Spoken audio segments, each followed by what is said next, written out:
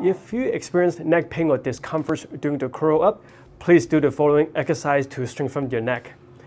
So very simple, we're going to go 4 directions. First one, you're going to put your hand on the side of your head and you're going to side bend towards your hand while your hand resists it. We want you to work about 70% of maximum force and hold it for 10 seconds. And you are going to repeat it for the other directions.